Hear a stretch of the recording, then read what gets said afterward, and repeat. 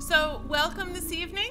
I'm Laurel Bongiorno, and I know a lot of you because I'm an early childhood person, but I'm also the Dean for the Division of Education and Human Studies at Champlain, and it's really our privilege to have you all here and to be collaborating, having the MED program in early childhood education, collaborating with VACE once again to bring a spring speaker to campus. So I want to just say a couple of things. You know, we're going to have a commercial break for a moment. Just make sure that you know what's happening at Champlain in regard to early childhood education. You probably all know that we do have a dual endorsement program, so undergrad students have early childhood and elementary education endorsements at our bachelor's level, but we also have our new MED program in early childhood education. And I was the program director for that, and then I was promoted to dean. And Robin Plouffe stepped in as the interim program director for the year, and I'm happy to announce that after a national search, Robin is the permanent program director. For that position, we looked all over the country, and we found her right here on campus. Who knew? So I'm going to introduce Sharon Adams, who will introduce Tweety.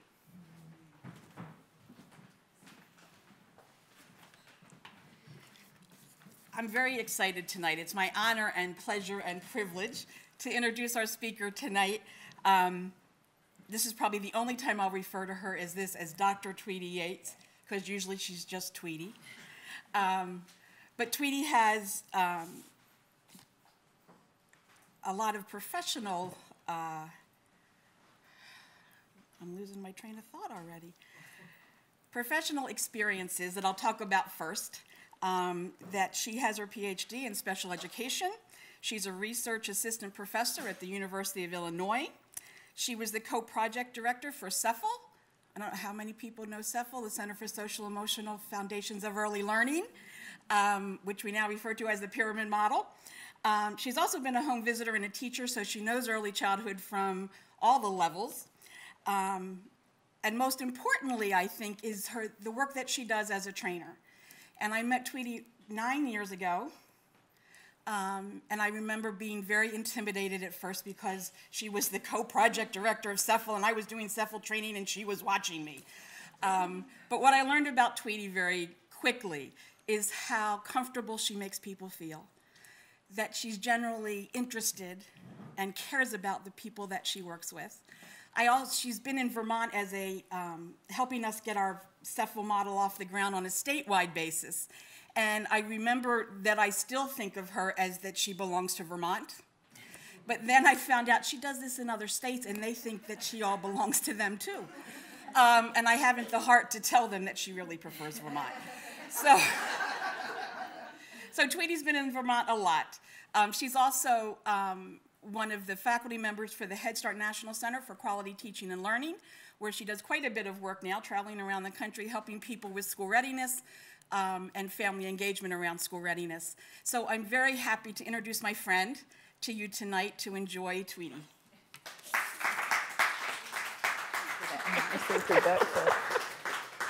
I always think it's funny, who could be intimidated by someone named Tweety, right? I mean, really. That's just funny to me. But one thing with tonight, you know, since it's night and everybody's been working all day, I wanted to do this in a way that would be fun for all of us, but also really make us think about what kinds of things we do, what kinds of things we have in place that really support the social emotional development of infants and toddlers, as well as how we can help parents. So how do we share this information with parents? How do we support parents in what they're doing with their own children? Okay. So this is going to feel a little funny, but I want to pass something around where it gets to everybody during our time together so you can see it. We're going to talk about this at the very end, but if I wait till the end, there's no way people can look at it. So what you will see is there's a family routine guide with a blue cover, and this is really 2 to 5 year olds. When you look at it, there is a gold covered one, which is, it has a toddler piece in it and preschool. This one's center based. So it takes typical center based routines and different behaviors you might see, and then it gives ideas for things you can do. That's why I wanted you guys to see it. It's a really good resource that you can pull pieces from. You can also share it with families. So this one is family routines. The blue one. The gold one is for center based. And then Tennessee, they put together one for infants and toddlers, since this one really covered 2 to 5 and it's really more preschool focused.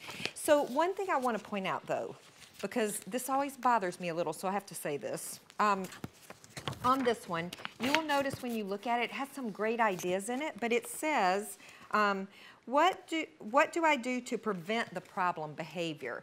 And as I was looking at this, a lot of the behaviors are just typical developmental challenges that infants and toddlers go through. So yes, it may be challenging to us, but it's not really challenging behavior. But there's still lots of really good ideas in here. So I want to pass them around, and we can keep them together because it's the same format. So once you look at one, you'll kind of see what they look like. So you might want to look at the center base and one of the family routine ones just to see the difference in resources. They're all free resources that you can download. So that way everybody will you'll know what we're talking about when we get to that part. Okay, and I am really excited to be here. This is the first time I've been in Vermont in probably 5 years maybe? Would it be that long? No. 4 years? 4 years? So it's been a while, so it's really fun to get to come back to Vermont and see everybody. Okay, so we're going to talk about a recipe for success. And as we do that, I want you to think about your role, whether that's as a provider or a parent, because you may also be a parent. So any adult in an infant and toddler's life, okay? All right, here we go. Through his eyes. It's really hard to be me, right? Okay. I depend on you for everything. In fact, I can't make it without you, which is so true. Infants and toddlers are so dependent on the people in their lives to even exist, right? So we're all really, really important in their lives. Okay. I need you to be crazy about me, even when you're tired and can't figure out what I want and need, right? Because you've seen that saying, and I have it in here later, but every child needs someone who's crazy about them. So we want somebody, some adult in their life to be the one that's crazy about them. And sometimes that is hard when you're exhausted and you're tired and you've had no sleep and you can't figure out what they're trying to tell you. But we still need to be crazy about them and love them. Okay. There's so many things to learn and figure out. Help. And then, is there a how-to book about me around here? So if I only came with an instruction book, right, it'd be a whole lot easier. And the other thing I think that as we think about that, this quote, we are mirrors for a baby that tell him who he is. We're also windows that let him know what to expect. And you think about how true that is, because every interaction that babies have from the very beginning of life start forming who they are and what their expectations of the world are. So how we interact with them lays the foundation for what they expect of themselves in the world. So again, really paying attention to what our role is with different infants and toddlers and how we're interacting across infants and toddlers and how we're supporting parents in doing that. So it would be really nice if there was a recipe for success where it really was do step 1, 2, 3, 4, 5, add these ingredients, it'll be wonderful, you know, this child will be successful. But as we know, it doesn't work like that. But social emotional development has often been referred to as the secret ingredient because that really lays the foundation for infants and toddlers to be competent and confident across the different developmental domains. So we're going to really focus on that area tonight. And there's one thing I want you to listen for as we talk and do some things and think about this. There's a main ingredient to this recipe that as we talk, listen for it. And then at the very end, we're going to go back to that and see what you think it is. And really and truly, the recipe won't work without that main ingredient. So see if you can figure out what the main ingredient is. And just to think about what do we mean by social emotional development? So what kind of skills are we talking about when we think about supporting social emotional development for infants and toddlers? And if you look on this first side, that's more kind of the infant toddler, and then the next side, the one where you see the continuum over there, is when we've laid that strong foundation for infants and toddlers, kind of the skills that they have then when they hit preschool. So that learning that capacity, building that capacity to form relationships, and again, that depends on us and our interactions and what those interactions are like. How to express emotions, or just starting to figure out how to express emotions. To learn how to self-regulate in different situations. To feel safe in their environment, so they feel that security, that sense of being able to explore and learn, and that's okay.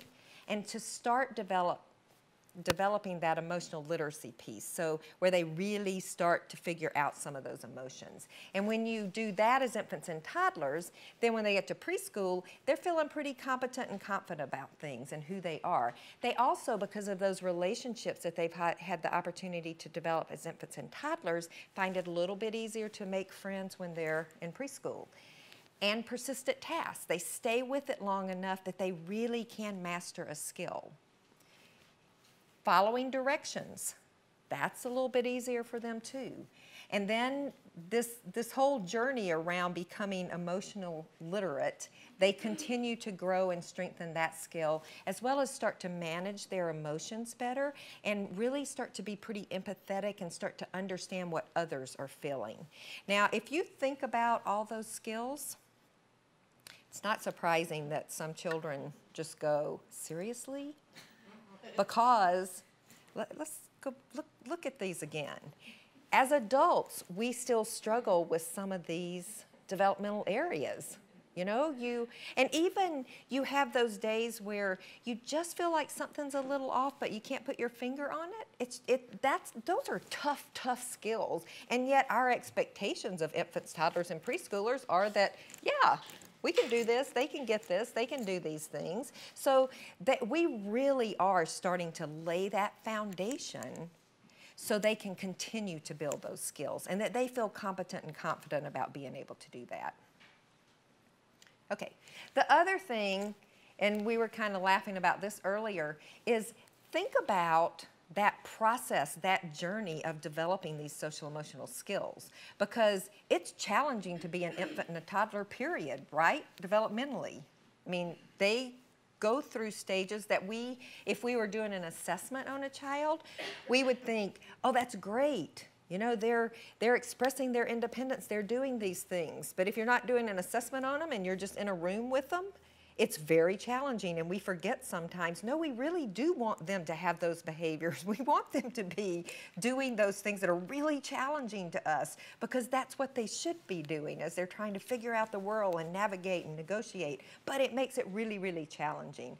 The other thing I think that's really hard, and not just with social emotional, but across developmental areas, is just when you think you start to understand a child, what do? They move to the next developmental level, and what was working no longer works. So it's this constant challenge on how do we do this and how do we do it in a way that really supports their competence and confidence. So just this stage along developmentally can be really tough for us in supporting infants and toddlers. And then if we go back to think about how, boy, all of our interactions, everything we're doing, how we're responding, how we're comforting, how we're helping them regulate, that's how they're forming their view of the world. So it's really, really important for us to think about that. And another reason that it's so important is the more research that comes into the field, the more that we know, boy, it starts really, really early, and we're seeing huge disparities by 9 months old. So when we have this amazing opportunity to support infants and toddlers, we have this great job and really can make a difference, because we don't want children starting off at 9 months where they're already falling way behind other children. Okay. So when children miss those social emotional skills as infants and toddlers, and then they head into that preschool age group and then heading into kindergarten, research has shown us again that those are the children who you often see challenging behavior from because they don't have as many friends, they don't get as many positive comments from people, and they don't tend to do as well in kindergarten and later on. So it has big consequences for them really early. And why is this important to us? I put this picture over there because this happened last year. There's a little boy named Luke, and this was a program that I was visiting in Chicago. And I had been once before, and I was in Luke's room. And Luke was one of these little boys that just loves everything and gets excited about everything. But he gets so excited that when he decides he wants to go do something, it doesn't matter who's in his way. He just doesn't mean to do it, but he's just excited. So I noticed that the first time I was there, but the second time I was there, he was playing by himself because not many of the kids would play with Luke. So he was 2, getting ready to transition out of the, into the 3s. And he looked up, and there were these 2 little girls sitting in the little cubbies, and they had a cubby between them, and they both were just kind of talking, playing, and he looked up and he saw them. He dropped what he had in his hand, and he took off. And he ran over, he knocked a child over, he knocked a block structure over. It is like this little tornado going through, But he runs through, and he plops down right in the middle of those 2 girls, and he was so proud of himself, and he so wanted to play with them. You know what happened? They left. As soon as he sat down, they get up and they leave. But what did Luke hear? Luke, no. Luke, stop. Luke, we don't do that. Luke, say you're sorry. So a little while later, I was in the hall, and I was just walking down the hall, and there were 2 teachers, and I didn't know them, standing out in the hall, and they said, Luke's going to be in one of our classrooms, and I don't want him. And the other teacher said, I don't want him either. And I'm thinking, he's 2 and he has a reputation, and it's not a good reputation. And what's very sad about that is nobody was helping him figure out what to do. Everybody kept saying, no, stop, we don't do that, say I'm sorry. Nobody helped him figure out a better way to interact. All he wanted to do was play with the other kids. But the way he was doing it was not working for him, but nobody was helping him figure out a different way. So, I walked past the teachers not knowing them, and I thought, I have to go back. I have to go back. For Luke's sake, I have to go back. So I went back, and we talked, and that actually, we ended up putting some things in place for Luke, and it worked out great, and Luke's doing fine. It was literally a matter of somebody helping him figure out a different way to do what he was doing so he could connect with other children. So, and it wasn't intentional. They weren't intentionally not telling him that, because as soon as they realized what they were doing, it's like, oh my gosh, we're not telling him what to do. We're not helping him figure it out. We're just saying, no, stop, don't do that, So he didn't know another way to do it. So making those kind of changes, then the Lukes of the world don't get into preschool or kindergarten where they're not doing well and they're not as successful, because we've put some of those things in place for them. Okay, so let's start with our recipe then. So we're going to start with 3 cups of relationship building, but you got to make sure you use the Love and Attention Every Day brand, okay? So we want to do this on a consistent basis for all children. And one thing that this really strikes me, and I think we can use Luke as an example here too. Relationships are different from interactions, because relationships, when you have a relationship with someone, you know what to expect from them. You sort of have a memory. Now, it all started with interacting with that person, because if you think about a special person in your life, it might be a parent who you've known from the beginning, or it may be someone that came into your life at a later point. But you started by interacting, but it was through those interactions that you built that relationship. So the reason I think this is significant is because when we pay attention to the children that we have in our care, we often will have some children that we don't intentionally do it, but if we pay attention, those are the Lukes that we're spending our day and we say to them, no, stop, don't do that, say I'm sorry. You interact, but you don't have a relationship with them. You see parents doing that sometimes with certain children, of their children, that are just harder for them to connect with. That's not building relationships, that's interacting. So that's that difference between being intentional about, with a particular child, saying to myself, wow, I got to try harder to build a relationship with him because I'm interacting, but I'm not really taking the time to build a relationship. So that child may be a Luke that's not getting that from other places, and he really needs that experience of having that relationship. Okay, here's another warning here. So I just said this. If you find yourself spending a lot of time saying, stop, no, don't do that, then that should be a red flag to you. Or if you see a parent doing that, because often as a parent, we just don't think about it, just as with Luke, they weren't thinking about the fact that they weren't telling him what to do. They were telling him to stop what he was doing. So sometimes just sharing that kind of information with parents is a huge thing and can make lots of difference. Okay. So another really important point, in our recipe, we don't want to just put interactions. We want it to be relationship building, not just interactions that are happening. So what kinds of things do you do to promote the development of relationships? Just throw out some things.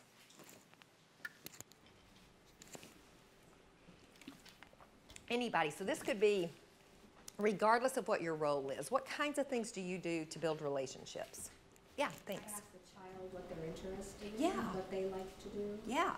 So just showing interest in them alone makes them feel important, right? Talk to them on their level, model. Yeah, talk to them on their level, model, yeah. Anything else? Ask them to do special projects with Yeah, you. yeah, because man, there's nothing better than getting to do something special with a teacher or an adult, because think how hard they try to get our attention. Sometimes not in a positive way, but they want our attention, so that's huge. Anything else? Play in the mud. Play in the mud, yeah, play, just play period, right? I mean, get down there with them and play. All right, great. So here's a, how many of you are familiar with the bucket books? Have you filled a bucket today? I love those books. There's a new one for families. Have you seen that one? It's really good, and it has just simple, like swinging together, taking a walk together, saying I love you. So sort of reinforcing for all of us, these don't have to be things that take a huge amount of time, but they have a big payoff, huge outcome. So even doing those little things like, you know, rocking, singing to a baby, eating dinner together, giving hugs, high fives, and then the trying to maintain a 4-to-1. So 4 positives before you do anything that's a negative. And that, with certain children, will turn a behavior around, just that alone. And it makes us pay more attention and be more intentional about the interactions that we're having with children. So some people have done things like, if there's certain children that are more of a challenge for them, you know those little aprons you get at like Home Depot and stuff that have the different pockets? They'll put 4 clothespins or something in one of them. So every time they say something positive to that child, they move it over. So they very intentionally know, I know I have a hard time with this child, so I can't say anything until I get all 4 of those clothespins moved. So just that really intentional piece. And I love this, this picture. This happens to be, this was my daughter, who's now 33. But I love this whole idea of, with children, with colleagues, with other people in our lives, this whole idea of, have you filled a bucket today versus, did we drain buckets today? We don't want children having to look in their bucket for a drop, right? Because that's what supports competence and confidence. And if we're not filling it up enough where they can feel that sense of who they are and that they're important, that means they literally are having to look for a drop somewhere. So it's another way just to kind of think about how many buckets we fill today. There was a program in Chicago who at the beginning of the year, they gave all the teachers had little buckets in their rooms, and the way they started every staff meeting, they had a little booklet to fill out, so they would share the kinds of things they had been doing to fill children's buckets, to fill each other's buckets. And then the parents came in and they were like, what is this bucket thing? Because the kids went home and were talking about it. So then they put buckets in the parents' room, and parents started putting drops in the teachers' buckets. And it literally changed the whole atmosphere of that program. Just people really supporting each other. So it can be a pretty powerful thing that doesn't take a whole lot of time to do. Here's something else that we actually did with play groups and on home visits, but it's a fun thing to do in collaboration with parents, is we just gave out these little cards. They could pick one. You know, we had them at the back of a classroom, or you could have them at the back of a group or on a home visit, and parents would just pick one. And then we had, that's just poster paper, and this particular family put it on their refrigerator. But when they would do something with their child, like they went for a walk, they would pick up a leaf. And then when they got back, they would put the leaf on the refrigerator and then just write the word up under it. So you could later say, like if grandma came over or dad comes home, and you can point to the leaf and say, tell grandma what we did today. So it's a great language, literacy, supporting social emotional development, but supporting all these different areas at the same time. So that's a really fun thing to do, because again, it reinforces, we're not talking big, it's not the big things that make the difference, it's the little ones. So that gives parents ideas, and then you can do those kinds of things in your center also. I have to point out, see the hi bye? Can you see that? It's a little dark. So we were going, what's the hi bye? They went to the park and they sat on the bench of the park and they said hi and bye as people walked by them. So that was kind of, it's just a fun way to support that language, conversation, interaction piece between parents and children. Okay, so another thing that happens a lot is reading books together, right? And you know, research shows that truly reading aloud to each other is one of the single most important activities for being able to be successful around reading. So we know that that's important for us to do in centers, but we also know that it's important for parents to understand how important that is. But this always makes me think of this one family that we were on a home visit with, and the little boy was at that stage where he just wanted to turn the pages. And so mom would start reading and he would turn a page, and she would go, no, and turn it back, because she wanted to read all the words. She'd start reading, he'd turn the page. She'd say no, go back, read all the pages. So she got to the end of the book and she looked at him and she said, okay, you can turn the pages now. He looked at her with these big eyes like, I'm not touching that book. And, you know, we thought, okay, this is how kids get that idea that books aren't fun. And there's been research that showed if by age 6 children aren't hooked into books, it's almost impossible to get them excited about books. Think about how hard that would be at 6, when we know the rest of our school life and just life in general, when you don't think books are a fun thing because of your experiences with books. So that was pretty significant. But talking to her afterwards, it made sense, because she said, I've never been able to read very well. When I go to the doctor's office, when I'm at the grocery store, on television, all they talk about is how important it is for your child to be able to read when they get to school. I just want him to be able to read. So every intention she had was good and right, but she didn't understand developmentally that turning pages is part of reading. So making the behavior of the child make sense to the parent. So why am I doing what I'm doing? And then they know better how to support their child when we share that information with them. Okay, so I want to show you this video, and I want you to think about, how does this support social emotional development? Oh, thank you. How does this support social emotional development? But what else is happening here developmentally?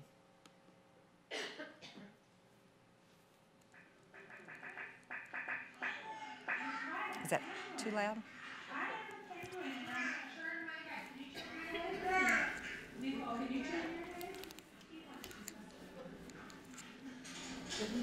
Megan, can you turn your head like a penguin? Yes. Good. This girl says yes, I can do it. What's that? Giraffe! I am a giraffe and I bend my neck. Can you bend your neck?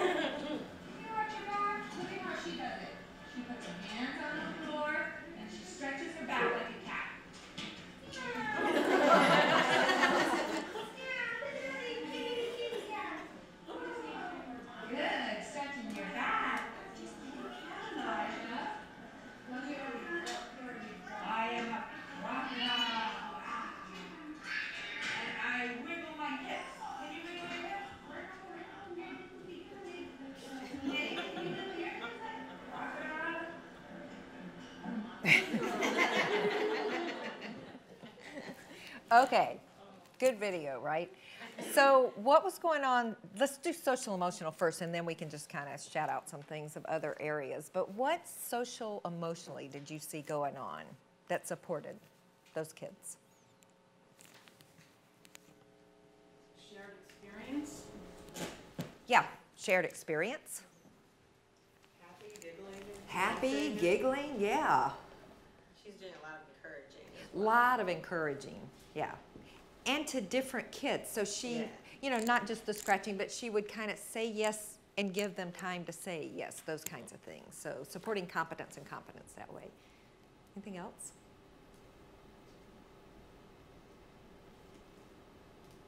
I think the fact that they've done this before. They knew this, that repetition, because what a great way to support competence and confidence, because the kids knew what to expect.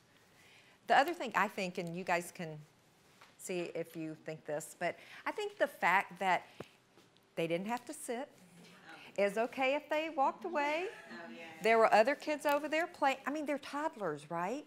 But they were so engaged in what was going on. The little girl that went away for a second came back because, you know, so they go away, but it looks so much fun. I'm going back to do with that. So to me, that's a way to support social emotional too, because we're not trying to kind of developmentally get them to do something that's really hard for them to do. It also looked like they were in costumes. Yeah. They weren't made to go from one area and then switch to the next area. They came as they were Yeah, requested. yeah, absolutely.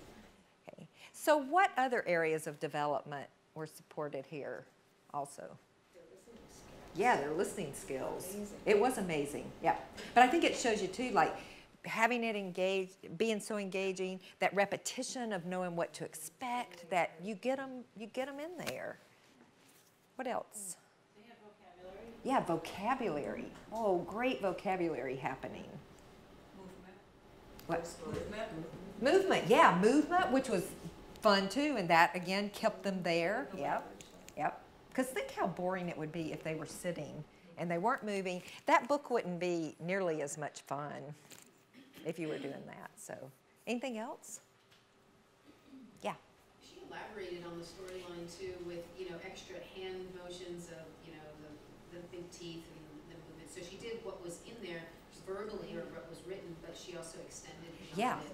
Yeah, and did some of the movement too. So they got to see that modeling. Somebody said modeling a few minutes ago, but kind of you got to see what to do, how to do those things. So a great example of how that particular activity really supported her relationships with them too, right? You can tell the relationships that she has with those kids in that classroom. So a really positive example. Now, we've used this sometimes as well as, because think about the parent, there have been so many parents that have said to us, no one ever read to me. I don't know how to read to my child. So being able to show them some videos or have them come in a classroom when you're reading, you know, just to know that it's okay if they don't sit still, if they don't stay there the whole time. But here's some things you could do to keep them engaged a little bit longer, you know, when you act it out more or you've got that movement piece in there. So that's a great way to share some of those reading skills with families. We used to, when I was a nanny, I had the book, It's Not Easy Being a Bunny. I don't know if you guys know that book, but it's the bunny tries to go live with all the other animals and tries to be all the other animals. And we read, it was one of those books we read over and over and over again, and we knew it so much that we never had to read the book anymore. And when she was in the backpack, that was her request all the time. So we would tell the story and do all the motions while she was in the backpack. So, I mean, that's just the power of that. It is, it's so powerful. Yeah. So figuring out ways to share that with parents is a huge positive thing for parents too. And then I think going back to this, you know, when things are positive to us, we want to do it again. When they're not, when they're more negative, all of us, we don't want to keep going back to do those things again. So it's important that we provide opportunities for children where it is more positive for them. And the Lukes who, you know, he was always in a good mood. It's like he didn't, I'm sure he noticed that other kids didn't play with him, but he kept trying to play with them. So we don't want him to keep having those negative experiences because at some point he's going to stop trying or the behavior is going to escalate, right? So really thinking about across children too.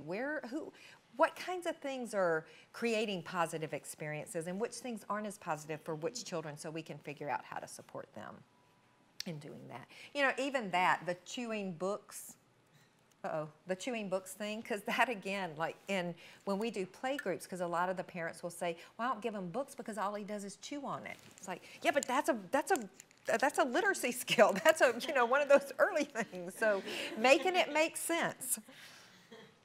And then I put this in here just because I think this is so funny but true. Remember how hard it is to learn stuff. There's so much new stuff when you're little. So he's got 2 alphabet books. And one says A is for apple and the other says A is for apple. And then the other one says B is for ball and B is for balloon. And he goes, I don't know what to believe anymore.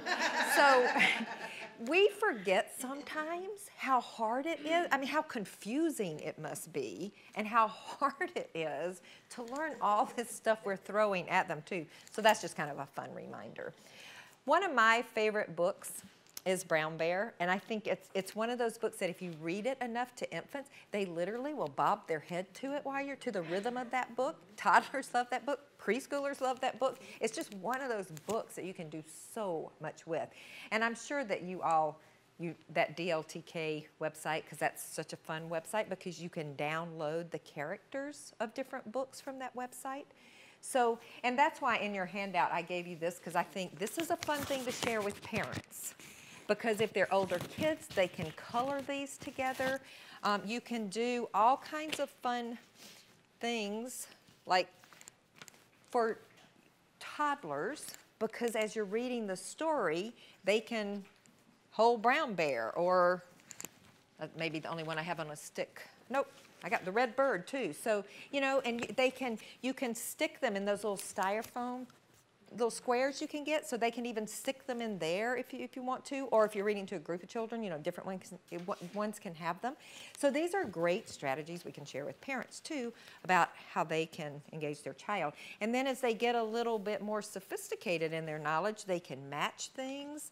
But think of all the things you could do with Brown Bear.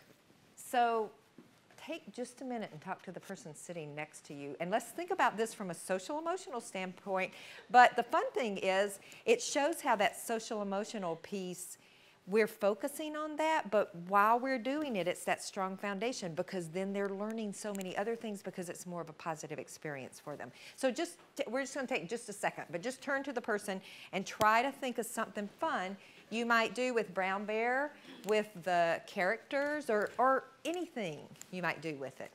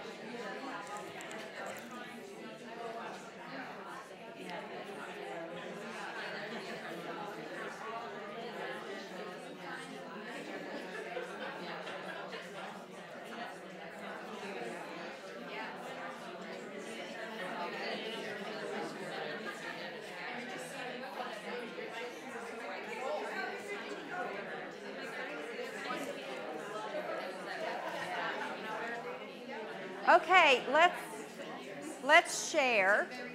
So we're still on this kind of relationship focus here, but we're using books as a way to do that. So what are some fun things you could do around Brown Bear? Just throw out a couple things people talk about. Sign it for the kids. Oh, sign it. That's great. They get to meet the different characters. That's and what a great way to teach signs for, in animal kind of things, simple. We have an infant that is learning signs, so they're much more Perfect. interested in Yeah. helping him. Yeah, but that's a perfect relationship example. because that then makes it easier for them to interact with the infant and the infant to interact with them. So it's really supporting lots of different things. That's a great example. Anybody else got one they want to share? Yeah. I made homemade felt boards with Yeah. characters. Yes. And then just the book on the table. And Yeah. They were love saying it. They don't usually even need the book. They just act it out Yeah. all themselves. Yeah. And they're talking and using language. Yeah. So I was in a, that kind of reminded me of not using the book, a classroom with toddlers not long ago, and there were these two little girls, and they each had books, and they were acting like they were reading them, like the teacher, you know, how they'll model that. And one little girl was just making up her own story, and the little girl sitting next to her kept going, "That's not right. Don't do it that way." And I mean, it was so funny because she clearly didn't like, she wanted it more, you know, where it was the progression of the story. And the other little girl was just kind of telling her own story from the pictures. You know, it's like causing a few problems there. So, but that, it again shows you that because of what the adult did in that classroom, those kids were engaged in that. They wanted to do it. They wanted to model that. So that's such a positive thing. Any other just fun idea you want to throw out that somebody talked about? Sounded like there were lots of fun ideas. We've done animal headbands, Yeah. just having the kids create them and then reading the book and using those as props, and whoever's the blue cat can find the next character. Yeah. They pull their friend up and then they switch spots. That's fun. Yeah. So, and that supports interactions with other kids and stuff, so that's a great idea. Okay, so a few things we've done is, these are for families, but you can make the little brown bear book of everybody in a classroom so they can take them home. So families also learn the other children's names in the classroom so they can talk to their children about them. But we also did them for each of the families. So this one was, you know, Tyler, Tyler, who do you see? I see Sissy looking at me. I see Mommy looking at me. I see Daddy looking at me. Grandma was there. Buddy, we included everybody. Buddy was there. But you could also do a little, let's count everybody. It could be a math thing in a fun way that you could do. Or we made puzzles out of the, so put, I just glued them on cardboard and then put the contact paper over them. And then you can cut them just in half to make it easy, but then as they get a little bit more sophisticated with their skills, you can make more cuts and they can do it. So it's kind of a cheap way to do that. But we also did the family members also, and you can put the letters up under it even though they were a little young for it, but they're seeing it, it's exposing them to those letters. So that was fun. And then you don't have to have the book we're going on a bear hunt, but how much fun is it in classrooms and at home to put, like we put the characters around the room and they would go on a bear hunt. We just made these little things. They would go on a bear hunt to find them. But that's a great way to reinforce vocabulary. You could do it with anything too, but parents could easily do that in home. They could just, at home, they could pick 2 things that they put somewhere, but they go on a bear hunt together to try to find those objects or those toys or whatever that might be. And that's just, it's a simple thing, but it's a great way, again, to support that interacting together, but you're also developing lots of other skills. Here's one of, you may have made these. I love these. So these are so easy to make, but you cut the holes bigger and bigger so the kids try to guess what it is. You'll get it right off because we just did brown bear, but you can put other things under here. But so they try to guess, and then it gets a little bit bigger, and they're still guessing. A little bit bigger, a little bit bigger, and then you can see, you know. So it's a great vocabulary kind of thing that you could do. You could do it with kids in a classroom, you know, as they're learning each other's names. And literally, it's just stapled and then paper up here. But that's a fun one that parents can do also. But cheap little idea of things to do on anything you're talking about in a classroom or anything kids are interested in. So in your package, you have these examples. This is another great way for involving families, and I just realized I didn't put the website on these where you can get them. So let me tell you where it comes from. This is from the Center on Early Literacy Learning. So the acronym is CEL, but if you put if you just Google SEL, it goes to 9 million science things. So you really do have to put center on early literacy learning. There are tons of resources on that website if you're not familiar with that, but these are some new ones that they have. They're called POPs, and they're just little posters for parents. So these are things you could share. So, and what's nice about these is they have infants, toddlers, and preschoolers, so they're really geared towards the different ages. But they're just fun little things. When we're talking about those little things that don't take a lot of time you can do with your child, then this gives ideas. I was just on this website today in preparation for training that I'm taking tomorrow. Yeah. And, With Carol and Lisa tomorrow? Yeah. Yeah. and so it was really interesting to see these, for parents, they're really well written, and there's a wide variety, and I think there's something on there for teachers. There is. As well, to help to explain to parents what you would want them to be doing with their Yeah. children. So these are called pops, and they just give little pops of things that parents can do with their child. And they're like at the grocery store, mealtime, those kinds of things. But you could easily sort of share with parents like in a newsletter or things you're doing in the classroom that they could do at home to sort of make that link. But I think what you're talking about, they have something called the SEL practice guide. Yes. And so they have a set for practitioners and a set for parents. And they have tons of them.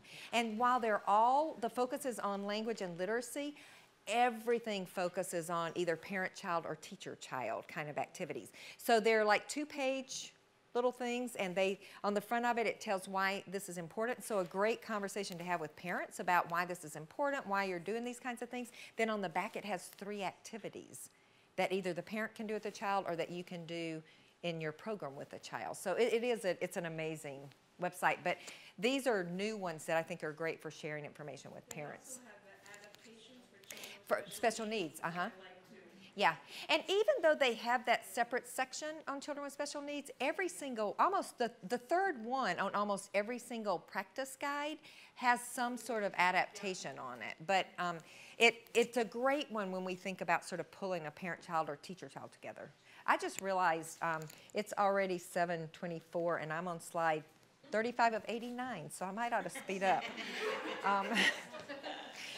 So in your packet, one more thing, and these are just kind of for fun, so we don't have to spend time on these, but I also gave you the little rhymes and finger plays.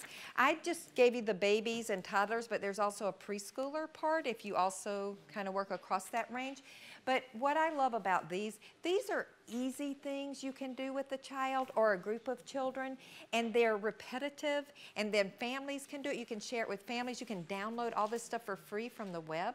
You can just look it up, Reading Ready, and it pops up. You can even put in rhymes and finger plays, and it pops up. But so that's just a resource of, again, it only takes a minute, but it's a great way to pull parents and us with children together. Also, this is sort of, it's not in the right place, but on your very back page, those getting to know your child, this type of thing, not this exact form, but getting parents to fill this out on their child at the beginning of the year, and then you fill it out, because it's kind of fun as a parent to know, so who are my child's favorite people when they're at the center? Who, what are their favorite toys? Because it may be very different from what they do at home. So this is a great way to get that communication going back and forth. And it helps all of us focus more on individual children and what they're interested in and who they are spending time with and how they play with certain things. So that's just sort of a fun way to do that. Here's another really fun idea. And we've done this in classrooms as well as at home. People have done it. But you take a t-shirt and you write special things all year long about a child. So they're all different because they're specific to that child. And at the end of the year, they get to take their little t-shirt home with them. But how cool is that to have a t-shirt when you're 2 years old that has all this really great thing about you? And if it's a parent who really has a hard time seeing the positives about their child, that is a great way, because it has stuff written all over it about all the great things about this child. People have also done the little boxes. That's almost like, it kind of reminds me of portfolio assessments, because you put things throughout the year in that child does, or they write, or that, little special things that you might write or other teachers might write to put little notes in there about the child, and then at the end of the year they take their little box home that's full of information. But anything we can do like that supports that competence and confidence as well as those interactions. And I don't know if you've seen that book, You're All My Favorites, but it's a really cute book because you know how kids vie for your attention? They all want to be your favorites. It's a really cute book about You're All My Favorites. So. But Vermont's really your favorite. But Vermont's really my favorite. That's right. Okay, I see a book in the making already. Okay. What, excuse me? It's, you know, it's a typical, it's Sam McBratney, B-R-A-T-N-E-Y. All of those books are wonderful. The pictures in them and everything, they're great. There's a whole series of them, but that one's really cute. Okay, real simple thing, and we've kind of talked about this even watching that reading. One thing that you can do to make children feel important is follow their lead. You were saying that, talking to a child about what they're interested in, just, they love that. It makes them feel really, really important. Infants, you can watch infants. If you start imitating them, look at the look they get on their face. I mean, it's kind of like, whoa, do you see what I can make her do? And then they start trying, they'll make different sounds to see if you're going to copy them. So it's a really simple thing, but really powerful, again. Okay, and then those things we do like All About Me, because that's a great way to really build on what children do. This was an idea that this child was born premature. When his mom went back to work, she literally took a little book about Jack to her child care provider and said, this is Jack's grumpy face, this is his nervous face, because she wanted the child care provider to kind of have some idea of how her child lets you know certain things, because she was really nervous about going back to work. And the child care provider thought it was such a great idea that she started taking pictures of Jack, and she would send them then back to mom saying, this is Jack's happy face, or this is Jack's nervous face, you know, when he's here.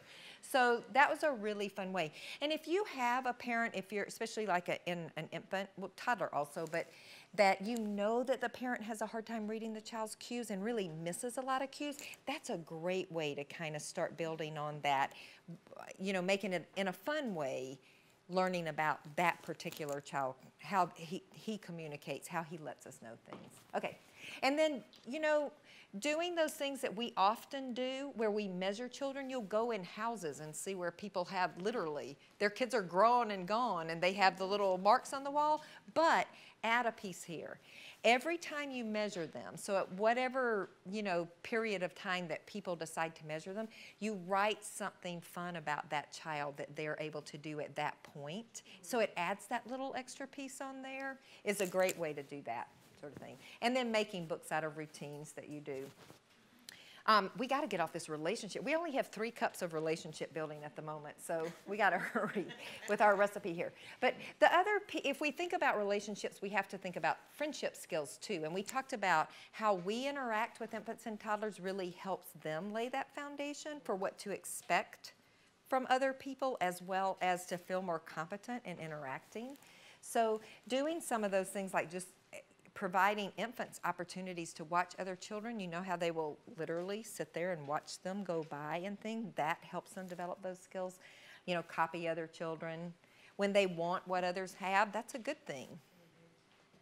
Practice turn taking. Sharing is that thing that's always that, but they're not quite there yet. You know, you've all seen this one. But this is a fun thing to share with, to remind ourselves of sometimes, as well as share with parents, because it is that I may have had that toy an hour ago, but it's still mine, right? And that's kind of what we expect from the toddler. Okay, and then just those things like setting up opportunities for toddlers to do things together. Those type materials like the little rocking boat, where if you have a child that has a hard time interacting, that puts them face to face with just one other child. So it's not quite as overwhelming for that child, and you can be right there to support them. Reading books about friends, having some of those. This is a tube box that kids love. It always draws lots of kids around it. They love it, and you can do all kinds of things because you can have different size tubes, so some things will fit down, others won't. But it's a great way for kids to have to negotiate being around other kids and how you do that. So really thinking about the kinds of things you put in your environment that support that. And then practicing. You know, people will do the blocks with the kids on it so they literally can have conversations with each other. Or they took pictures and laminated them and then stood them up on the little metal clips. Yes. I kind of thought the head thing was a little creepy when I saw it in the classroom. But the kids loved it. The kids loved like changing heads and outfits. But that's the first time I had seen the heads kind of different from the... But they seem to like it. So, you know, the sharing issue again, developmentally, I think that's always such a tough thing because I think a lot of teachers as well as parents will say, I want my child to share, but developmentally, they're not quite there yet. So really being able to have some of those conversations. This, where the vanderbilt.edu/CEFL, there's some book nooks. So if you go on the CEFL website under practical strategies, there are lots of book nooks that have really fun ideas of things that you can do with children to support social emotional development. Okay. Here's one that if you have children who are like getting close to 3 or 3s, or it's a family who has some older children at home, having a friendship kit is a really fun way to get younger children to start sort of developing those empathy skills and paying attention to, like if somebody's crying. You see toddlers, a parent can drop a toddler off and that toddler's crying, and others that are in there will get this awful look on their face and then they start crying sometimes. So that empathy thing is there. It's just building on that. So having a friendship kit is a really fun way to, you know, where it would have little Band-Aids in it or a pack of tissues where they could give another child a tissue if they're crying. Those kinds of things helps build those skills.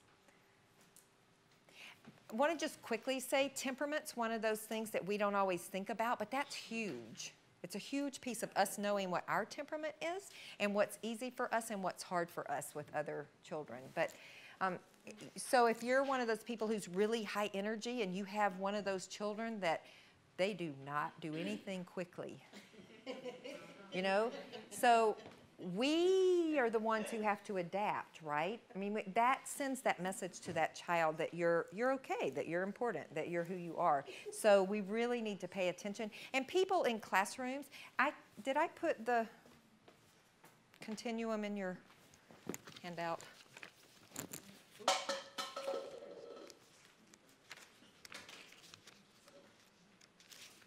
Do I have that one in here? No, I didn't. But you can go online and just get, you know, you can put temperament in there and it gives you those same little continuums. Because what's nice to do in a classroom is literally look at yourself first and then rate the other children and just kind of chart it out and see which ones you're kind of most alike and which ones you're, you know, more different from. But sometimes the conflict comes, if you have teenagers, you know, because you're so much alike sometimes, not always the fact that you're so different. But really it helps us be more aware of the different children in the classroom and what their needs are.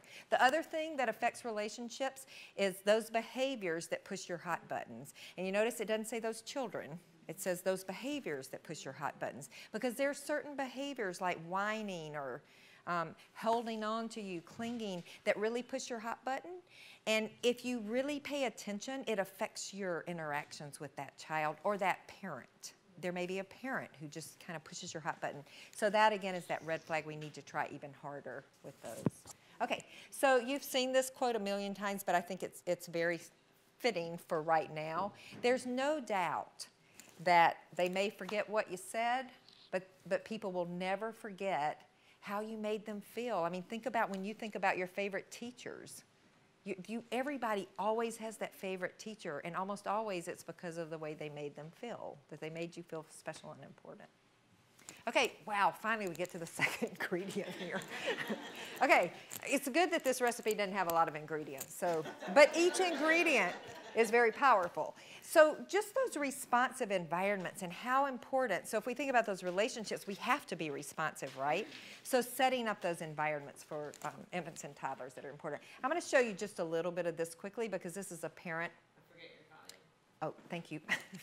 Two-step process. Actually a family dropping off a child, and just think about what message your program sends to children and to families, okay? Because that's a big social emotional one. Look who is here. Here is Christopher. Good morning, Mr. Christopher. How are you? How was it driving over here? Good? I took a little nap when I'm making the transition, leaving Christopher off at the daycare, and I'm getting ready to leave. I always feel my heart skip a little beat, but I know that as soon as Miss Nikki picks him up, that it's going to be okay. How is he? He's better now? Yeah, he's having a little problem with his teeth. The simple act of Nikki asking for information sends a powerful message to the parents. She's very interested in Christopher, and what he's doing, how he's developing. She listens to everything that I tell her. It's all except that he doesn't like his waffle anymore. So he's going to have toast for breakfast this morning. Oh, wonderful. With peanut butter. He wants toast with peanut butter?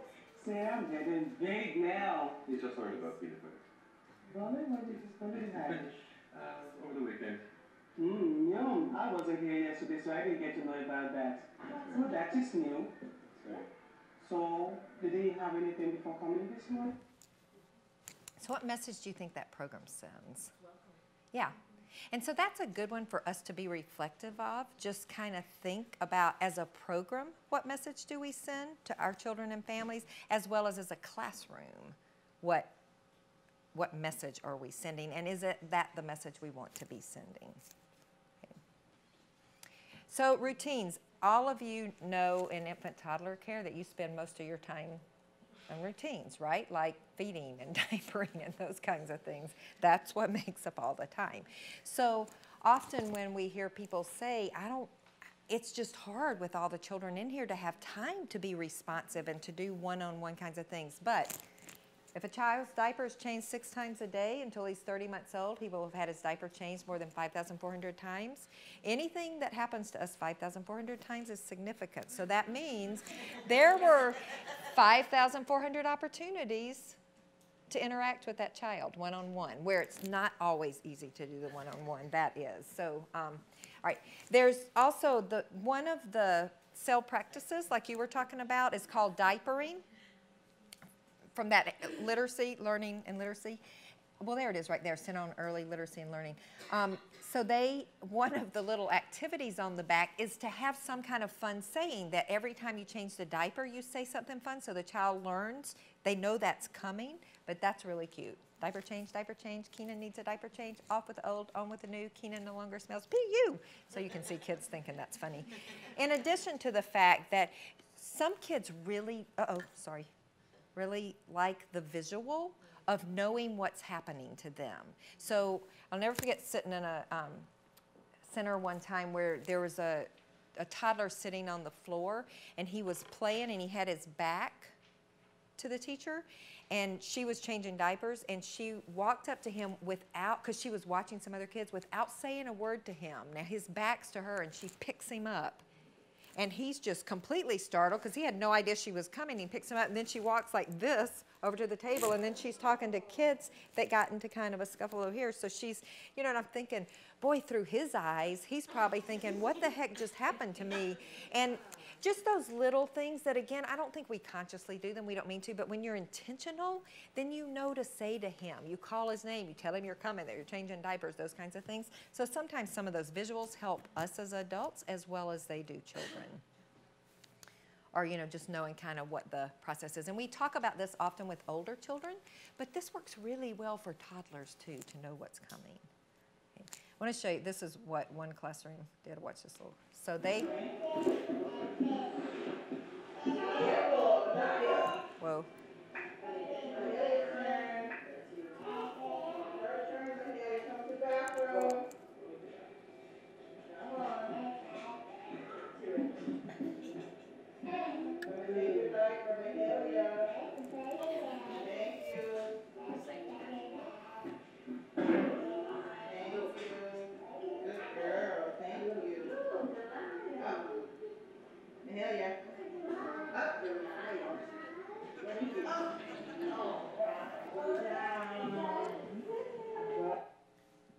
But I love that again, because she didn't rush her, because she kept turning around, checking, not quite sure she wanted to leave. She didn't rush her, but they had a routine that they did, and kids knew that.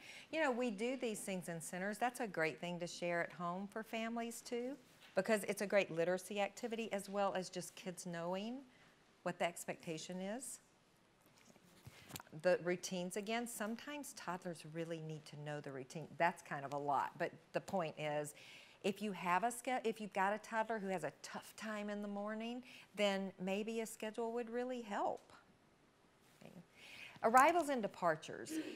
This is one of those things that I'm sure you guys see all the time, but that for families, they don't often realize how that literally can make or break their child's day based on the way they leave their child in the morning.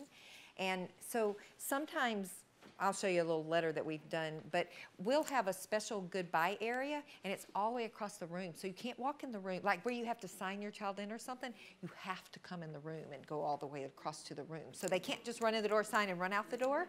And that special little goodbye area, parents know that's a special area to have some kind of routine. Maybe it's a butterfly kiss, or maybe it's like that mom who literally would play a little game with her child before she left every day, but there's some kind of routine so your child knows that that means you're leaving and that you'll be back later. So doing some of those kinds of things. We sometimes have sent letters home from the child to the parents just to say, you know, you're so special to me and I love being with you, and when you drop me off in a hurry, it really makes it hard for me during the day. So if you'll just take a few minutes, it makes my day go a whole lot better. So thinking about some of those kinds of things you could do that would support parents. Using first then is another thing that I think we do a lot, but to share that with parents, because that's a great thing to start with toddlers, where you do the first we do this and then we do whatever that activity might be. Okay. Another one, it's really important for us to listen to what we say. So that's such a good example, right? But if we go back to poor little Luke, and you know, when we listen to what you say, truly, we say be gentle a lot. We say, or we hear people say calm down a lot, which to me is such a funny thing because I'm not even sure what that means as an adult, but we're saying calm down, use your inside voice, don't hit. So really, when we say those things, have we taught children what that means so they know how to respond to us? Otherwise, they can't meet the expectation because they don't even understand what be gentle means. There are lots of fun books. Pat Them Gently is one that has like the textures in it, so you can literally practice gently touching or have a stuffed animal and practice gently touching. But when we think about social, emotional, and supporting competence and confidence, what kinds of things can we do across children so we know that they understand us so they can meet that expectation and be more successful with that? Okay. In your packet, I put this voice volume chart because that's kind of a fun way because you can be quiet as a mouse or roar like a lion. So even little ones can start to understand that. So that you have that, and then you have the quiet loud. I actually put the parent version of the quiet loud book nook because those are things you might read in a classroom, but then there would be some activities you could share with families. One classroom even did a little felt mouse, like right before the nap time, so they would all have their little felt mouse to be quiet as a mouse before time. So lots of different things you could do with that and support. The other thing I just wanted to throw in here too is can't suggest that the child lacks a necessary skill. Want suggests that the child has that skill, but just is not using that skill. So if we're not sure, then it's best to assume that the child can't do that, and we want to try to make sure that we teach them what to do before we decide that they just won't use that skill that they have. So giving them the benefit of that. Okay, so this is what I heard in a toddler classroom the other day. I told you you could play for 5 more minutes and then you needed to clean up your toy. Well, she didn't say what's 5 minutes, but you could see her kind of go, she didn't have a clue what they were talking about when she said, I told you you had 5 minutes to clean up. So that's another one that I think sharing with parents too, because sometimes we say those things not thinking about the fact that they don't have a clue what that means. So we've got to do some other things that help them learn how much time there is there, or, you know, the little timers or the little sand things that would give children visual cues so they can meet their emotion. Okay, 1 cup emotional literacy skills. So that's that hard part of really starting to try to understand some of those emotions that they're feeling, and regulations, helping infants. learn to regulate, and toddlers learn. And I mean, this, an infant who's understood and supported in his emotion, you see this all the time as a toddler who is better able to use words and gestures, or you've taught them signs. They don't have the words yet, but they have signs so they can at least communicate. And then grows into a preschooler who has that competence and confidence and is more successful. So I gave you that sheet with the little songs on it. For infants and toddlers, just singing, they may not know what all those words mean, but the repetition of that, and the more you talk about it, the more it has meaning to them. So those are some fun ways. And this is fun because it says if you're sad, you can cry a tear. If you're mad, use your words, those kinds of things. So it has actually what you can do. Okay. That's just another one. And then books. One thing that we tend to do, especially with younger ones, is think, this book's too complicated. We can't do this. And we don't want to have with lots of words. But there's some books like On Monday When It Rained that have a wide range of words in them. So going beyond mad, glad, sad is what I'm trying to say here. So introduce new words to them. And even if they don't get it, if we keep doing it, it will have meaning to them at some point. It reminds me of a colleague that I work with. Her little boy came home from, can't remember how old he was, but he was little, and he sat at the table and he went, oh, and he kept doing it. And they said, what are you doing? And he said, so embarrassed. And they said, what does that mean? And he goes, I don't know, but my teacher talked about it today. but as a first step. So When I Am, that's another book. It's in English and Spanish, and it's a real simple book. But what's really cute about it, it says when I'm happy, I smile. Because a lot of them just label emotions, but this actually says what I do. When I'm sad, I hug my bear. So those are great to have conversations. And on the Cephal website, there's a book nook for When I Am, and it actually has a little pattern for how you can take a paper bag. And so this says when I'm happy, and then under the flap, you put a picture of the child so they can make a face of what they do when they're happy. And then it's their own little book about what they do with emotions. Okay. Empathy. So there are books when we're showing empathy towards others, when we point out to toddlers when somebody's crying or something that they do to show empathy, that's how we really start building those skills. So that little, the stuffed animal up there with the, wrapped his arm. So that was actually it was like a 3-4-year-old classroom, but this was years ago, but so we took their favorite stuffed animal and just literally wrapped his arm with, that wrap, and put it where they always kept him and didn't say anything, and the kids came in. It took them a few minutes, but then they went over and they were like, what happened to Mandy? And we said, I don't know, what happened to Mandy? Well, they started coming up with all these stories, and we did nothing but wrap his leg. So they had a bonfire at school like 2 weeks before that, and they literally, of course, parents were really having to be careful with their kids because they were roasting marshmallows and things. So they decided that Mandy got too close to the fire and got burned with the marshmallow, when they were doing marshmallows. So that they needed to take Mandy to the doctor. And so one of them was holding the doctor when the doctor said Mandy had to have a shot. So the funny conversation was, well, you can go, we'll go to McDonald's if you don't cry. So you knew they had heard these conversations. And then one of them tried to say, you can have a hamburger or something. And one of the others said, but Mandy's, they were trying to say vegetarian, but it didn't come out. So then they said, well, you can have fish. Literally for a month, this went on with, all we did was wrap, and they, it got old after a while, but just thinking of those little things you can do, that really supported empathy and taking care of, and then you can really point out what they're doing. Bear Feels Sick, if you don't know that book, that's a great one for empathy. Another thing, so this is a great one to do at home as well as with younger children in the classroom, sort of the helping hand. So every time they help each other do something, the name doesn't go up there, but what they did. So you're really building on those skills of what you do to help each other. Okay, so, all right, we're kind of okay time-wise now. So the other thing is we want to start introducing, because biting comes up all the time, right? Being frustrated because I can't communicate. I'm trying to tell, I know what I want, but I can't get you to understand what I want. So really reading about, talking about, labeling, having conversations, supporting, comforting around all those emotional literacy skills, as we know, is really, really important to lay that foundation.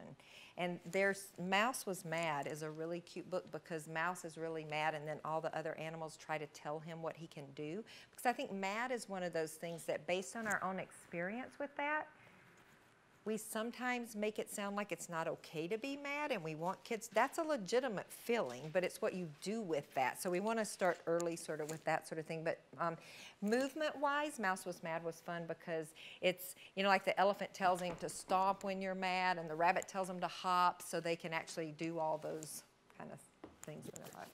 Here's some more resources that you can use that are family tools, so you can share information with families.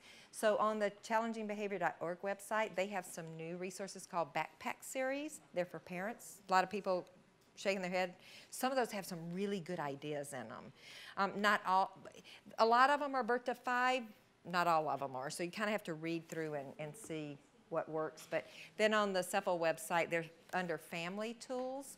There's some different articles like responding to your child's bite, and it has lots of good ideas in it. Probably not things I would just hand to parents, because you know with all of us, people hand us stuff and we have best of intentions, but they get stuck in a pile. So even bulletin boards, like when you walk in, you know, if your child bites, here's some things you can do, or in newsletters, or anything that we can get out to parents. Okay, 2 cups of patience. All right, because we're just starting to get into that, being mad, being frustrated, trying to tell you stuff, seeing challenging behavior start to happen. So be sure to use the Behavior Has Meaning brand, all right? Because that's the big message here. So behavior communicates, right? So they're trying to tell us something. It's not always easy to figure it out, but they're trying to tell us something. So if we're really trying to support social emotional competence, we want to try to figure out what they're telling us. Otherwise, we respond to the behavior. So they're not getting their need met. So it's not going to make a whole lot of difference. If we can figure out what they're trying to tell us and our response matches that need, then that's a whole different story, right? So, you know, we're trying to tell you something, and we're usually trying to get your attention or get out of something we don't want to do. So, right. I don't want to show you, this actually is a, well, no, let's do this one, because this would be more typical center. Oh, okay. This is a great example of behavior has meaning. So watch Michael. Everybody said we can share that person. You big boys, perfect. Nice, no shouting. Okay, sit down. We're gonna eat. Somebody's gonna cook for us. Oh, what's that? That's a bacon. It goes with that. Elena, sit here with me. So watch her too. Watch Let me sit for today. Ariana. Sit right here. More coffee, please. Water. Hey, water will be fine. Yes. Oh, okay. She just want to do it. Okay. Right there. All the veggies in there. Yes, that's a fun. Thank you. I'm gonna eat it. That's nice, nice, Michael. Nice, Michael. Nice, Michael. He's eating it. He's pretending. I got the plate. Water? It's good. Milk? Yeah, put some more milk. Wait a minute. I need some food, please. Get me something. Leilani, she can help you. But I'm not giving up. That's Miss food. Let me finish.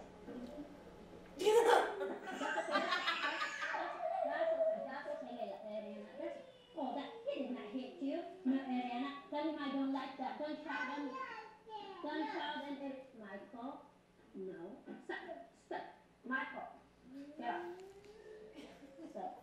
You gotta say sorry. We did not hit. We did not say nice talk. He's your friend. Say sorry, Ariana. Thank you. You gotta be nice to your friend. Okay, what was Michael trying to do there? What was he communicating? He wanted attention. That's true. That's true. That's true. But if you watched it longer, you can kind of figure it. Because did you see? I mean, he would look straight at her and throw it, and sit there like. That didn't work. So if she had paid attention to him, and when she did pay attention to him, it changed his behavior completely. That's all she had to do. But it kept escalating, and poor Ariana keeps getting in trouble for anything around Michael. And even the look on her face at one point is almost like she just gives up. I mean, I think it's really powerful that way, because she's kind of like, I just give up here. I'm not going to do anything. So sometimes I think when we have like a Michael, we forget about the impact that it has on the other children and what they're learning about interactions and what they're learning about each other and how to respond. So you kind of have to take that whole thing into consideration. I also think it's a great example of Michael has so learned, he didn't have a clue what it means to say I'm sorry, but what he has learned is if I do it, I get to go back and do whatever I was doing. So those kinds of things, when we start really even videotaping ourselves, that's what helps me, because it's hard when you're in the middle of it. Because I applaud her for letting us show this video, because when you're in the middle of it, it's so hard to see those things and react. So videotaping, especially if there is a particular child or children that are challenging for you, if you videotape yourself with them in several different situations. And when is it good? When does that behavior not occur? So really looking at the times that it doesn't. What's the difference of when it does occur and when it doesn't occur? And are you doing something that's different? Because often we're the ones that go, wow, I really am keeping that behavior going by the way I'm responding to it. So she was complete, and she even said, she completely missed that he literally wanted her attention. And that's all he wanted. He just wanted her attention. So matching makes a big difference. So we have an ongoing conflict at our center about whether or not to give a child attention when they're asking for attention in a way that we don't want them to. Like when they're throwing things. Yeah. Do we ignore that behavior, or do we give the attention? Because like if we're giving them attention, are we telling them when you want something, you just throw things and then you get what you want? Yeah. That's a really good question. And it's hard to answer because not knowing this kid or not seeing what's happening. Because with children, and so I'm going to answer with children in general, because, you know, every child's so different. It's really hard to say anything unless you observe, and we know that you have to observe more than once, too, because you really have to start watching when it happens, who's around, how they're responding. But you're right, in general, if he's seeking attention and he's getting negative attention, it doesn't matter. He's getting attention, right? So the behavior sometimes can escalate. But what we want to do is, we know that he's seeking attention. So you go ahead and give him attention, but at the same time, you're teaching him a more appropriate way to ask you for attention. It's kind of like the Luke. He didn't know another way to do it. So does that mean it'll change immediately? No. But we keep trying to teach him or her a more appropriate way to, when you want attention, here's some things you can do. And then, yes, sort of, once you teach them those skills, then ignoring the throwing behavior, because that child now has other skills he can use. So you want to reinforce that using those other skills. But, you know, and for some children, it'll work quickly, and for others, you have to keep practicing those skills, because, you know, they're going to throw. And, I mean, they may be getting more attention just from just you when they're throwing things too. So, but really trying to figure out when they're doing it, why they're doing it, what they're trying to tell us, and then can I teach them a more appropriate way to get what they're wanting. In a situation like that, when it occurs and occurs and occurs, and you're seeing, okay, you know, if we're doing a project, this child is acting this way. Can you add an extra few minutes to this child before you start the project, or before something is occurring, to try to cut it off before it gets to that. Absolutely, because that's kind of anticipating ahead of time and then helping prepare that child a little bit while we're still trying to figure out what they're doing. But you can pretty much bet if a child keeps using a behavior over and over, something about that behavior is working for them. Because if it's not working, they don't keep doing it. So the hard part is figuring out what is working about that they keep doing it. But you can pretty much bet on if they keep doing it, something's working. Something's meeting a need somewhere for them in that. So, but yeah, you can possibly phase it right out of the school. Yeah. But that's a great idea of like setting the stage ahead of time for that particular child to see if that might help the child. It doesn't transition well. Yeah. It's always a scene. It's always screaming, yelling, crying. So the timer goes up. Yep. Warning occurs. In a few minutes, you're going to see the timer, and it's going to empty, and then we're going to know we're moving on. Yeah. So that's a great example of matching the child and helping the child be successful. It's kind of like that temperament thing. So you know that child has a really hard time with transitions. And it could be, is it all transitions or is it just certain transitions? And then trying to figure out what is it about those transitions that it's different from the others. But for some children, it's truly any time they have to switch something, it's difficult for them. So figuring out how do I support that child to make it easier. Yeah, great example. Okay, so you've got the resources. Did they get around to everybody? Just to glance at them? So what did you think about those? Did those look like something that might be useful? I think they have some ideas in them. It's like any kind of resource. They have ideas that just give us more ideas of things that we might try, or that if you have a family that's really struggling with a certain routine, it would give you more ideas of things that you could suggest to them to try. Okay. Okay. Yeah. Okay. Speaking of behavior here. So I think one important thing, it really is easier for us to react to a behavior than it is to sort of step back and really take the time to try to figure out, okay, what they're doing may be driving me crazy, but they're trying to tell me something. This behavior has some kind of meaning. And it is true, I think, that when we react, we do tend to focus on if we're frustrated, if we're angry, if we hadn't had any sleep, so our trigger is quicker around that behavior for that child. So really trying to slow ourselves down and not react to the behavior, but be proactive about that behavior and try to figure out what's happening there. Okay. So going back to that, every child needs one person who's crazy about them, and that's especially true often for those kids with challenging behavior because they're not getting a lot of feedback from anybody in their life and they don't necessarily have that person who's crazy about them. So it may be hard for us, it may be a challenge for us. We may have to literally think as we walk in the door that morning, okay, I can do it, and put supports in place for us. But it's so worth it for that child to have somebody who thinks they're special, who is crazy about them. And sometimes we have to be that person for that child. So really thinking about the different children in the classroom and their social emotional competence. Okay, so the main ingredient, do you know what it is? So think about all the things we talked about. We know that the secret ingredient we were talking about was sort of that social emotional piece.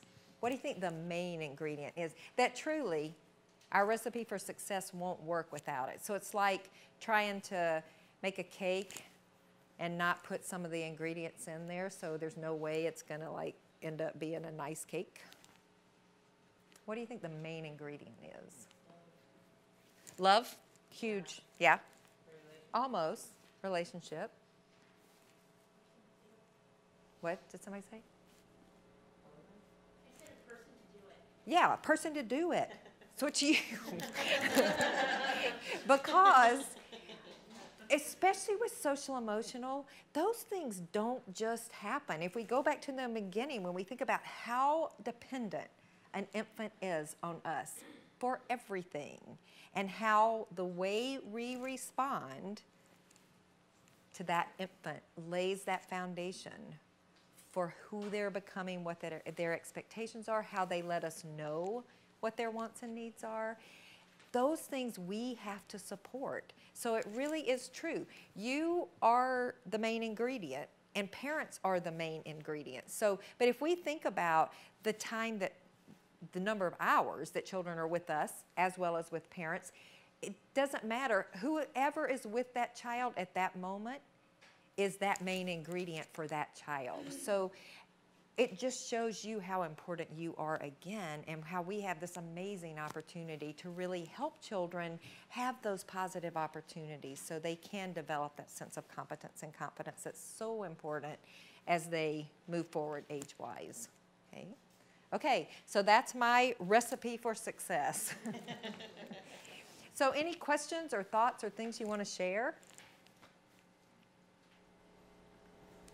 So we did pretty good with the time to end it with time for questions. So anything? I have a question. Yes. I'm a child who, not all the time, but if it's a chaotic breakfast, she'll always ask for one more specific thing. And I know it's attention, and I try to do other things. Let's play this game right after breakfast. Well, can I have half a peanut butter sandwich? Can I have an egg? Can I have my eggs this way? And occasionally I'll do it, and she'll say, I don't really want it. So today I said to her, I'm sorry, but I've done this 3 times for you, and it really hurts my feelings, and I'd like you to sit there and try to eat. And I'm hoping that it doesn't happen again tomorrow, but she kind of pushes my buttons that way. And see, that's where, so this is the hard part, because that's that consistency part too, because the second we let down and do it, then they're like, oh, that worked, okay.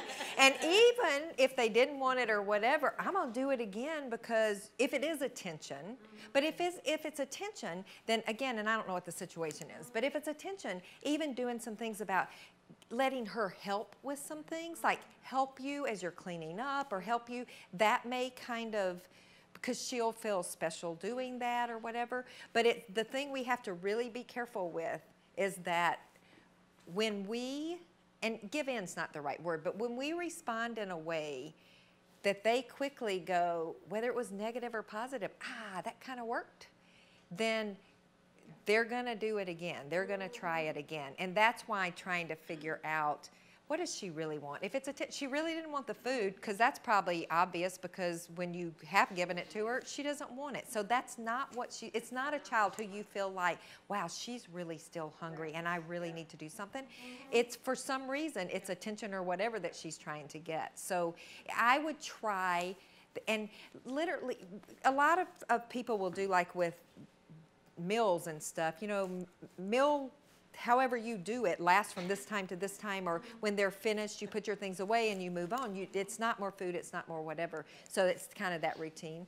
So I think just even maybe having some visuals for everybody of what that routine is and what you do, but getting her to help you, or trying other ways to give her some attention, and not responding to her, I want more, can I have another egg or whatever, because she's already finished. You know, you're finished, put your things away. So there's that start and end to that routine. But she was yeah. actually peeling the eggs. Yeah. I want the eggs, I want to peel the eggs. So she peeled the eggs, and then she was like, I don't want them. Yeah. And then today was peanut butter, and I was like, you just need to sit up. Yeah.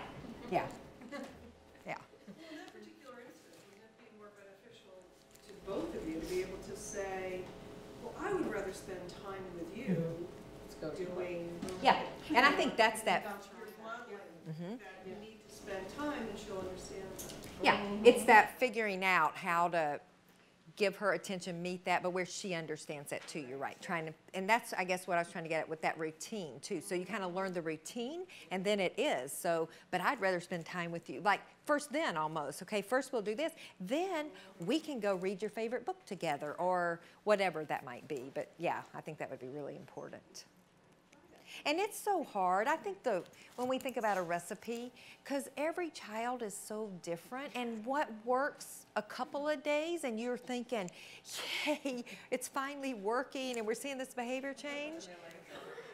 Then the next day it's like, okay, it's not working anymore. And they're gonna test us. I mean, infants do that. It doesn't take infants long to kind of figure out, when I do this, this is the response I get. So, which is a good thing and can be a bad thing, because we've also seen infants like try and try and try to pull an adult in, and they finally just give up, and you literally can see them give up. So that can be a good thing and a bad thing, but that's why I think we have to really pay attention to what those needs and wants are and what our response is. So it's so hard. I mean, early childhood people should be like, that should be like the biggest, bestest job ever, respected and everything, because it is so important what happens, but it's so hard also.